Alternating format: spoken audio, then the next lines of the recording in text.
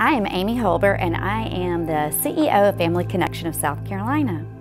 I unfortunately caught COVID-19 before I was eligible for a vaccination. I ended up being extremely tired, having a diagnosis of asthma, which I've never had asthma in my life, and taking daily asthma maintenance medication and albuterol to be able to go and walk now or go to an exercise class if I was able to. So it's been over a year now. I am fully vaccinated. I'm grateful for the vaccine.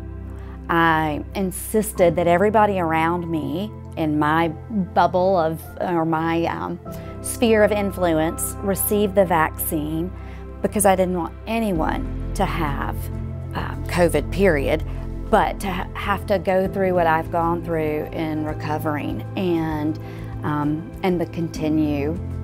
the continuing medical concerns that I've had over the past year.